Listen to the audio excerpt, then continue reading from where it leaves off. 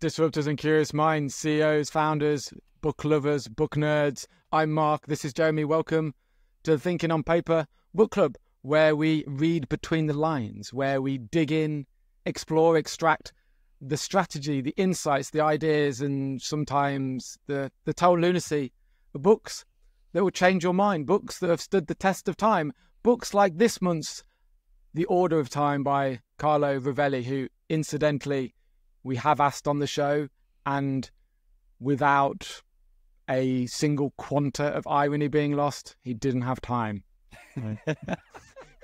Carlo, if you've changed your mind, DM us. Yeah. So thinking on paper, reading is a team sport. So I'm going to pass the baton on to Jeremy, who is the striker, the Harry Kane of book club, with shoot from the hip, Jeremy. Chapters 8 and 9 of The Order of Time. Well, you know what I did, and when I read a lot of times, I get into situations where, the curiosity is lit, but my brain is utterly confused. And I'm like, man, I almost have to do like a little research to understand what the hell all of this stuff means. And I'm looking at my notes over here. I have like entropy has come up a bunch in this as an explanation of like time's arrow is based on entropy. And I kind of understood entropy, but I was like, you know what? I'm going to spend like 15 minutes to see if I can get my head around this subject anymore. So I bounced around and I looked at a few things, and physicists, scientists, feel free to mock me in the comments as needed. We are not physicists. We're just trying to get our arms around this stuff. But, entropy as a measure of the level of chaos or disorder in a system, right? So in the past, entropy is, very low, right? And as we move through the arrow of time, entropy increases, right? And, from a universal perspective. So in the universe, entropy started out really low. Big Bang, entropy has been increasing ever since. And not to give anyone too much of a downer, but eventually when the entropy hits equilibrium, not a good time for anybody because nothing's going to be around. So in between all of that is a measure of time and the box that our reality is. I don't know if that makes any sense, but I feel a hell of a lot better about entropy now. Having said that, it's funny that you started with the words you started with, because I felt the same reading this. It was like I was thinking about being on like the North York moors or Dartmouth in England. There's just all this fog and mist, and I'm walking through the fog, and there's like this silhouette, this shadow walking through the fog, and that's my understanding of what the hell he's talking about in chapters 8 and 9 and 10. And like I keep trying to reach it. I think I'm gonna grab the understanding and understand it, and then it just disappears, and then it's back again and it's disappeared. I'm like just back and forth between I think I'm gonna get it, and then suddenly like the idea just disappears from my mind. It's like, no, I don't understand it, but I do understand. I think I do. No, I don't. It was like that, just this back and forth. And by the end, do you know what? I've come to my own conclusion, and I don't care how wrong it is, but I've spent enough time on this book.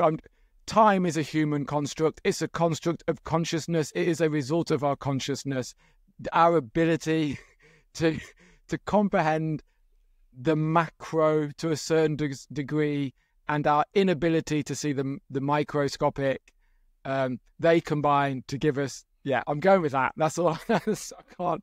It's really interesting. Your analogy of like walking through this town, right, with these light poles, and you're going, you're. I don't think you mentioned the light poles, but I'm about to mention. It's the North York moors. It's like fields and hills and fog, but yeah. Okay, so picture you're on a college campus that's really foggy, and then these light poles, right, and it's super dark, and then until you get to each light pole, the light starts to emerge around this fog. And there's a story about Werner Heisenberg when he came up with the uncertainty principle. And again, physicists, feel free to mock me if I've missed any of the super awesome details of this. Don't mock him. Put the right answer in the comments.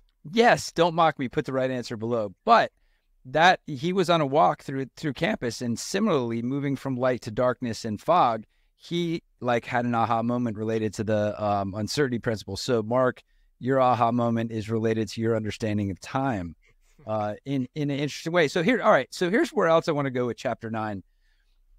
chapters 1 through 8 broke us down, right? It's Yeah. just like the military, right? We get into boot camp and they beat us up, they break us down only to build us up the right way. So they wrestled this false understanding of time that we have, right? That it flows, it's all together, it's all one present. That's been ripped from us. And now we are starting to layer in what this stuff actually is. And the question that I put in my notes is quantum interaction the possible key to understanding time? Well, that's what he says. Right. It's the key to understanding time, but also the reason why we don't. But yeah, because he meant, well, before that, we should talk about your favorite subject, emergence and thermal time, and how kind of those two concepts and ideas bring us to the missing link being the quantum understanding of it. So, which actually, by the time he's talking about blurring and Boltzmann's theory, it was all right. So thermal time. Well, do we need to know what that is? So this is actually time described by physics that actually doesn't flow, right? Yeah. Was that your understanding of it? Yeah. The proof in physics that a time that this defined time, thermal time, actually doesn't flow. Yeah. In fundamental relativistic physics, where no variable plays the role of time, we can reverse the relation between macroscopic state and evolution of time. It is not the evolution of time that determines the state. It is the state, the blurring, that determines the time. Time that is determined in this way by a macroscopic state is called thermal time. Yeah. So, and we live in the macroscopic state. Like what we observe as reality is the macroscopic state. And check this out. This was a cool little quote. The dense marble table would look like fog if I were shrunk to a small enough atomic scale. Everything in the world becomes blurred when seen close up. So you hit this nail on the head, I think, that was really interesting, that our understanding of time is based on our understanding of quantum mechanics, which is counter to everything we know in reality. To be able to understand how quantum mechanics work, it's counter to how we see, feel, and experience the world, meaning it's equally hard to figure out this concept of time. Am I landing on anything there? Yeah, it's constructive consciousness. Yeah, you are. Yeah. So we go from thermal time to quantum time, with some words I can't even pronounce, let alone understand. Give it a rip. The non-commutativity determines an order, and consequently a germ of temporality is a determination of two physical variables. To determine a physical variable is not an isolated act. It involves interaction. So I don't really know what that means, but when I was reading this, there was key parts, and I've mostly highlighted them, where I felt like it was important to what he was getting at. But even though I didn't understand exactly what he was saying, they felt like if I could, and in later readings I'll go back to it, perhaps they're the keys to understanding it in more clarity. Because when he said, I've got to admit, I nearly closed the book when he said, do you know what I'm going to say? He said, due to this which I can't pronounce, the set of physical variables in a system defines a mathematical structure called non-commutative von Neumann algebra. And that ouch. That smashed my brain right in the face, man. Like, but the non-commutativity thing is, I believe my understanding of it is that it's speed or position, not both. It can't be both. Is that what that is? Right? So you can know the speed of something, but not the position. And you can know the position of something, but you can't know the speed. You can't know both of those things. Because then the magic of quantum mechanics wouldn't work. Yeah. There was something he added to that. Hold on. Is that maybe chapter 11? Because that's when he's talking about entropy again. Yeah. So are we moving to chapter 10? We're in chapter 10 now, right? I think we're bridging the two chapters with. So the blurring. So yeah, I think you explained the blurring quite well in the past, because he's back onto the blurring of, and it's that blurring, our inability to see, measure, whatever the quantum level, that actually gives birth to our concepts of time. So maybe so we actually, on the episode with the two PhDs that we had this past week, kind of talk through this this understanding of our equipment that we were born with is not able to sense all of the little things that are happening. So we basically generate approximations, and those approximations are our reality. But do you remember he told a story of a book, and I can't remember what book it is. It's the same one in here. Oh, really? He was talking, no, because you asked him like what kind of, if he was writing science fiction, what would they be thinking about in their writing of science fiction? And he mentioned that maybe he was thinking about a story about some people that if they could see the quantum realm, if they could see the microscopic, what would it be like? And then in this chapter, he talks about this Alan Cones, what page are you on? 123. Okay. And he co-authored with two friends a short science fiction novel about exactly what our guest was talking about the other day. Oh, amazing. Now I'm going to talk about that. I mean, like, what would happen if we were all walking around and we could see the universe as it was, think about how overwhelming that would be, like sensory overload, right? We get overloaded, like, just with social media stuff that hits us every day, and like targeted ads and things and phone calls and meetings and kids screaming and all of that. But now you can see fields. Now you can see quarks and neutrinos and all this whole, I can't imagine. Like, no wonder we are in a state of approximation, because, it would be overwhelming, I think. Yeah, no doubt about it. So anyway, eventually he gets on to entropy. I think you're good at this. So entropy was, if I understood it correctly, he'd kind of explained this new phenomenon of time, but quantum time, this combination of quantum and thermal time, but that doesn't explain the passage of time, the past and the future. It just explains this concept maybe in whatever the now is, I don't know. But entropy is the explanation for why we have a past and a present and a future, which he mentioned this at the beginning, but now he goes into it again. Well, the funky part about this, the way this chapter 10 set the tone was perspective, right? Yeah, localized perspective, but then also, relative quantities, right? So if you're yelling at one of your kids, and this was his example, yelling at one of your kids in the backyard, hey, sit down or stop moving, right? And that's relative to our movement on the planet, right? But if you're on a train and you yell at your kid to stop moving, they can't officially stop moving. They can stop moving relative to the train, right? So that kind of set the tone of like, okay, these are perspectives that are particular to individuals, right? And these interactions are particular to me, or particular to you, and the things close around us. And those interactions all feed up to kind of this universal order. But I got it to this like very hyper localized experience.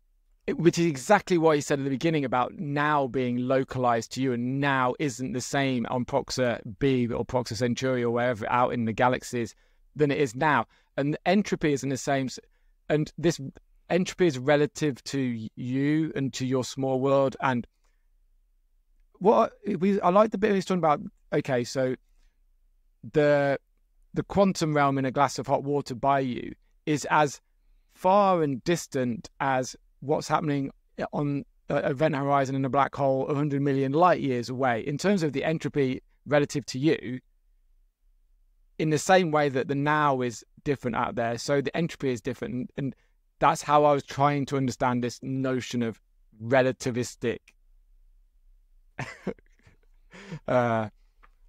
I was going to say empathy, but empathy is not the right word. We need some empathy for ourselves trying to freaking figure this out. Like 9 and 10 were crunchy chapters, man. There was a lot of kind of science in there, and scientists and physicists. You guys read through this, you'd see it as a simplification of it. But even us trying to kind of get up to speed there, it's a lot. One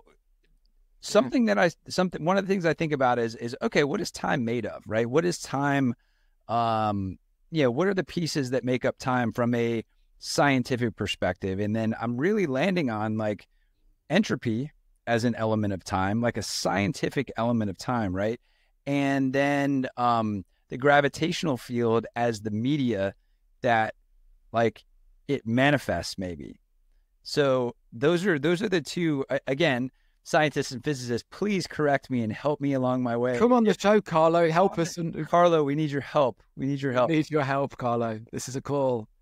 But I think you're right. But again, like you're still trying to make sense of it for you with your view of the universe. And this is just how we create these ideas in our consciousness. And I think, if maybe we all have to find our own peace with this, to find something which our internal narrative is happy with, rather than trying to wrestle. Because even himself, a lot of the time he says, I mean, I won't find it now, but he says, this is kind of like, this is my idea. This is what I think is happening. Okay, Carlo Rovelli, he knows more than most when he's saying this is my idea, but there's nothing, as far as I can read, there are some riffs that he has yet to have proven through scientific experimentation, right? So here's this might help us along too. Page 155. Let me summarize the hard ground covered in the last two chapters. In the hope I was so happy when I read that sentence, and then so underwhelmed when I read what comes next. It kind of helped, but it kind of didn't help, right? Yeah. In the hope that I have not already lost my readers, Carlo, we're still with you. We're still hanging on. We're hanging on by a thread. In these last two, but I know this is not a thread, it's a field. We're hanging on by a field. It's a field. But the thing is, we got to live it. We got to think about this stuff longer than the time we just read it and the time we talk about it. This stuff's got to marinate a little bit, I think. But it goes back to, the world is not a series of events ordered in time, right? There are these different relationships between different physical variables, right? Depending on where you are. And each part of the world interacts with a small part of those variables. I've got variables sitting in this box, this rectangle here. You've got variables sitting in your box in that rectangle. Do they connect? Maybe they connect, maybe they don't. But, all it boils down to is, well, not all it boils down to, but like the state of the world with regard to a particular subsystem. So there's a smaller subset of the universe that is our reality, but also there is entropy measured in our small universe, but measured in the larger frame of that. Like, it's still entropy. It's still like, that's the measurement of time. It's still entropy. And shuffling a deck of cards, that example, right? You have six red first, and you put 6 black next. And that is a specific order. What did he call it? Was it particular? Let's see. No, that's special configuration. That's what he calls a special configuration. 6 red cards, followed by 6 black cards, all right?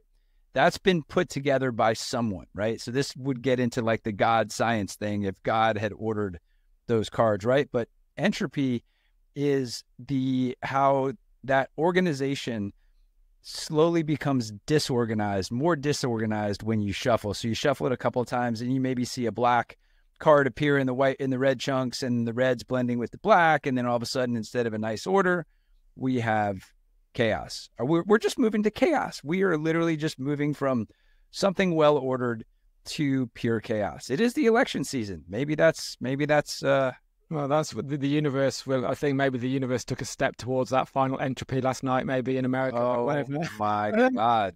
I'm moving to the French Alps. P.S. Yeah, I've got this not getting any better over here. Don't do that. I thought on just what you were saying, and it reminded me of the episode we did with Leon about superpositions of time, superpositions of electrons. Okay, the superpositions of time as well. You made me think of maybe the superposition of entropy. Entropy is a probability. Holy. Yeah, I think that's enough, Jeremy. I think Well, technically, we should everything call time on this. call time, everything is a probability. Yeah. How's your brain feeling, man?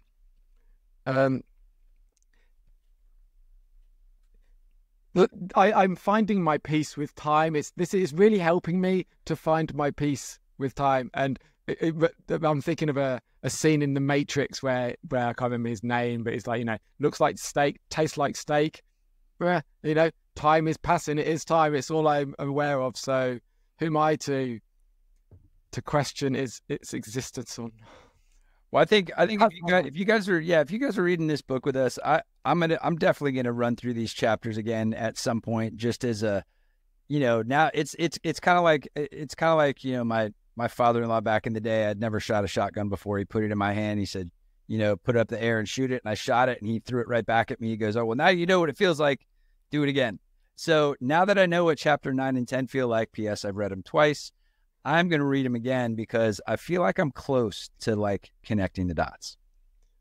What an incredible analogy. And on that note, we'll see you next week for chapters 11, the end of the book of The Order of Time by Carlo Rovelli. Will be announced in the next book in Book Club any day now. Go to thinkingonpaper.xyz and you can check out the other books, The Design of Everyday Things by Don Norman, The Nexus by Udo Tino. We've got Shane Parrish's book, Clear Thinking, which is after reading this, the clear thinking, not so clear thinking. Hey, pop books in the comments too. Let us know what you want us to read together. We'll read it with you. If you want to read it with us, we'll pull you into a rectangle and we'll get all of this stuff going. But reading is a team sport. Go team. Be curious. Stay disruptive. Keep thinking on paper. See you next time. Bye-bye.